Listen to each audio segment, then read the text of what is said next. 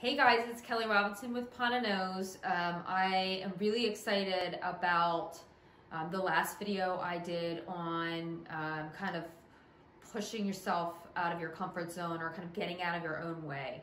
And so I just wanted to remind you today to get out of your own way, right? Push yourself out of your comfort zone. What is it that you want to do today? Do one thing. It could be a little tiny thing. Is it someone that you want to call and ask for business? Is it someone that you want to connect with on LinkedIn that you think would be someone great you could learn from and engage with?